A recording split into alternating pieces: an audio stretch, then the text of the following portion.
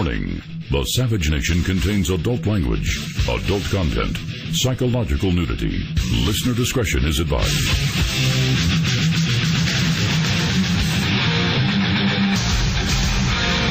And now, America's most exciting radio talk show, The Savage Nation.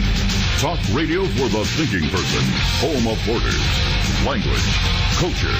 And here he is, Michael Savage. It was a mistake. That was our fault, and we apologize for our mistake. In your GPS, right, in GPS track, it is completely that you have penetrated to Iran territorial water? How was the Iranian behavior with you?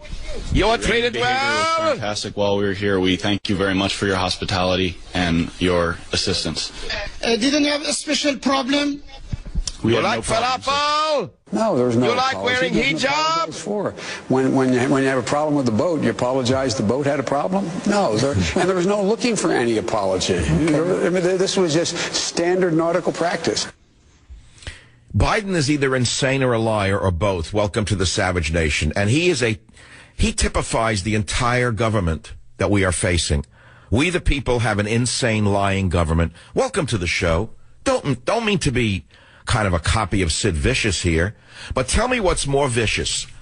The Vice President of the United States of America with false teeth saying there was no apology to the terrorist nation of Iran, and then the apology from the captain of that fast riverine boat. Tell me who's crazier. Tell me who's crazier, you or Biden? You, the progressives who have done this to us, or Biden? I want to review this story again today because I was the only one in the media who said the entire thing stinks to high heaven. I haven't seen one person in the United States or world media, including RT, which I go to regularly, by the way. It says, isn't it strange that I don't go to Fox News much anymore? I never go to CNN, maybe once a month. And I go to RT and I get better news. I even get better news on RT television than I do from Fox News. It's primitive. It's 1950s like. The sets are bad. But they're very intelligent. The discussions are amazing. Even they didn't cover this. It looks to me like this was a setup. I still don't believe this was an accident. I think these boats were delivered to Iran by the Obama administration. And moreover, the sailors who gave themselves up so quickly without firing a shot, you want my opinion? You're going to say, well, what would you do if you were in their position? I am not a sailor. I am a civilian. The rules are different. They were not supposed to apologize. They were not supposed to talk about how well they were treated. In fact, they should be tried for what they did. I am not celebrating their return. I think the entire pack of them are cowards. They should be thrown in the brig and be given a court-martial. Nobody has said that, by the way. What kind of government is this? What kind of military have we become? That we allow two boats full of people to not fire a shot and to give up and then be used for propaganda by the terrorist nation of Iran? I'm sorry. I'm right. You're wrong. The rules in the military are different than the rules amongst we civilians.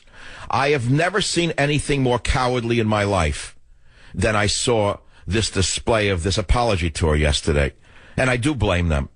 I blame all of them. They're not heroes. But watch. You wait and see. You wait and see what the cafe singer will do with them when they come back. These are the kind of heroes that Obama specializes in. The non-heroes. He'll give them all some medal for having given themselves up without a fight. And by the way, they made the woman wear a hijab. Did you hear that?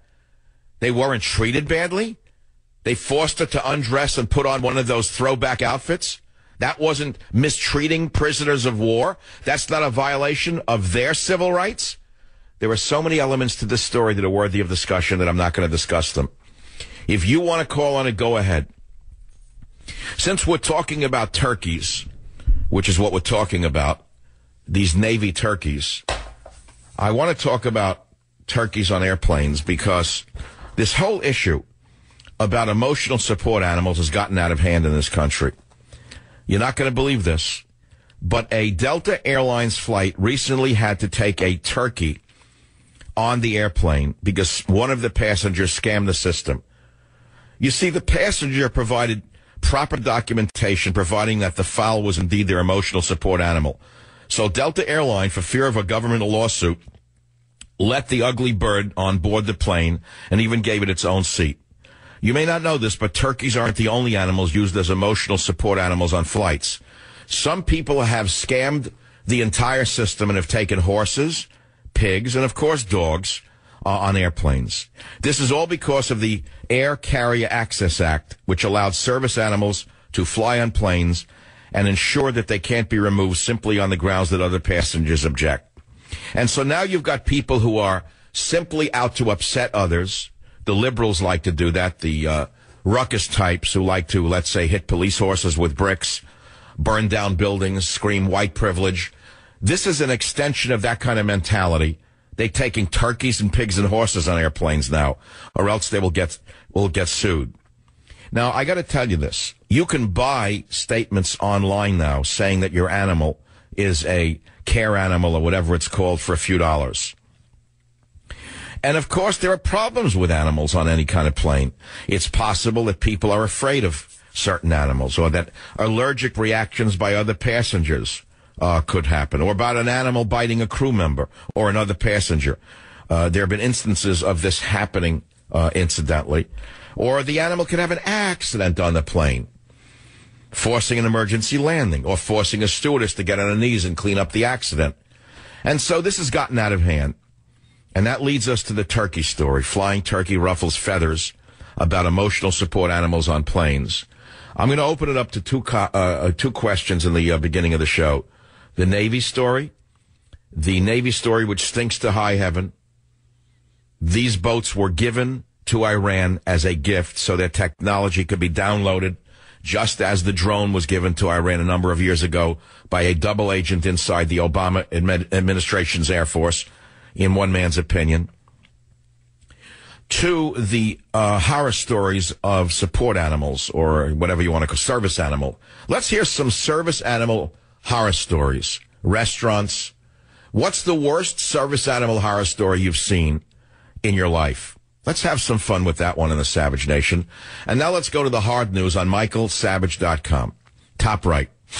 Illegal immigrant arrested and murder of Florida woman in Italy. She was found strangled with her head smashed open in her apartment in Florence. She, of course, was an art student. Her father was an art professor. Well, she went there and hung around in the arts expat community, doing what they all do, drugs, sex, and rock and roll.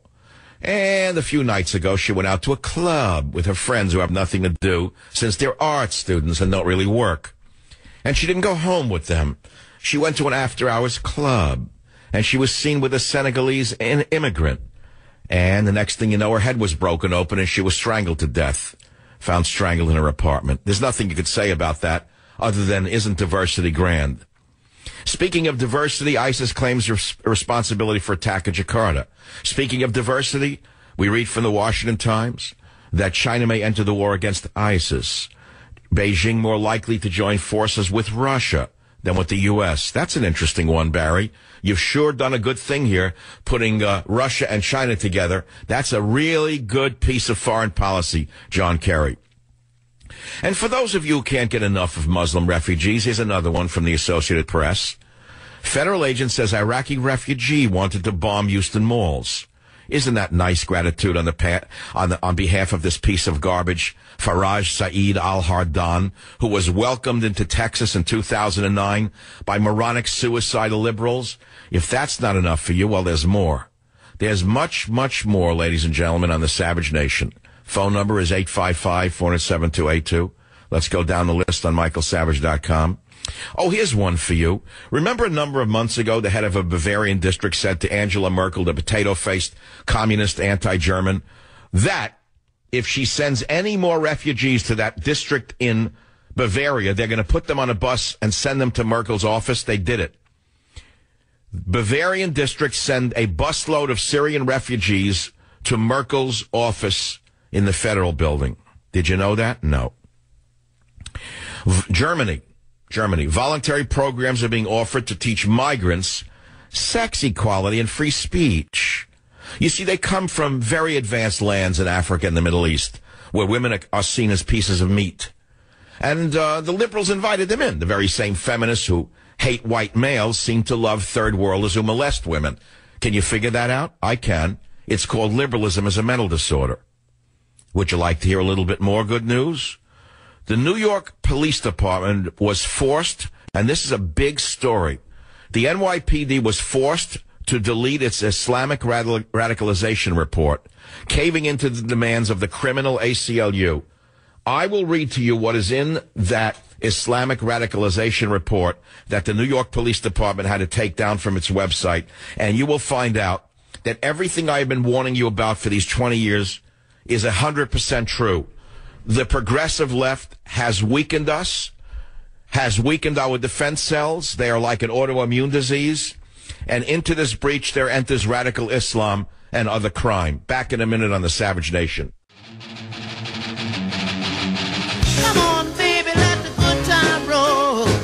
Come on, baby, let me thrill your soul. Come on, baby, let the good time roll. All of America's behind us. President Zero has destroyed everything relevant to the United States of America. He's created a new America. Very much like Pol Pot did when he came back from having studied Marxism in Paris. He created a new Cambodia. And thus far, thank God, we don't have a mountain of skulls. We have a mountain of numbskulls across America. Illegal immigrants screamed, "You have treated me like a dog," before punching and strangling American artists to death in jealous, drug-fueled frenzy after sex in her Italian apartment. Senegalese Chiek de Diagne is accused of aggravated murder of Ashley Olsen in her Florence. Another American blonde goes to Florence to sex, drugs, and rock and roll and gets killed. All right, what's shocking about that? Artist was found dead in Florence apartment by her boyfriend on Saturday. She had 2 fractures to the skull and was strangled with a USB cord. The Senegalese claims he punched her when she told him to leave because her boyfriend was coming back, and he denies strangling her. "I kill her by mistake," he told interrogators after arrest. Devastated family to hold funeral service in Italian city. Okay, it's not you can't make a joke about it. What can you say about it? No, diversity is great. It really is great. The liberals welcome diversity more so than anyone you could imagine. Even when it yields disease, death, it's still wonderful. They put their doxy ahead of their brains. I don't know if they have any brains. How did this Navy ship die out, by the way? How did it go aground? How did it get off course? No one's asking that question. We've gone from SOTU to tofu in two terms of a presidency. From SOFU to tofu in only 2 terms. Of course, that would require some intelligence to know what both acronyms mean. I mean, you all know what SOFU means, right? And you know what tofu means. But we've gone from SOFU to tofu in 2 terms. You're talking about turkeys on airplanes now, turkeys in the military, turkeys in the government, turkeys in the media, giving up without a fight, not firing a gun, nothing. Pentagon says U.S. sailors made a navigational error into Iranian waters. Now, how would that happen? What do you mean they made a navigational error? On 2 boats at the same time? 20 dummies didn't know where they were going? You want to talk about that? Or you want to talk about service animal horror stories? Lance on WJR Radio in Detroit, Michigan. Go ahead, please, Lance. Yeah, I'm 11 years sober off pot and alcohol. And at our meeting a while ago, a guy would bring his chihuahua to the meeting, which would bite people, bark, disrupt the meeting, and we couldn't get it to stop. And so people... Well, wait, but maybe the chihuahua needed a drink. But that's just people that you can get... What, the chihuahua was a service animal that nipped at everyone? Yeah. So how'd you handle it? What'd you do? Stuff him with cake or something? No, we tried to get him to stop, and they wouldn't allow it. The police said they can't deny him in service animals. See, my point is this. There's no problem with people who are handicapped who need service dogs, or people need a dog for service. You know, there's a convert. But now people, and I've seen it over and over again, are abusing it. They brought a turkey on a Delta Airlines plane, pigs, horses.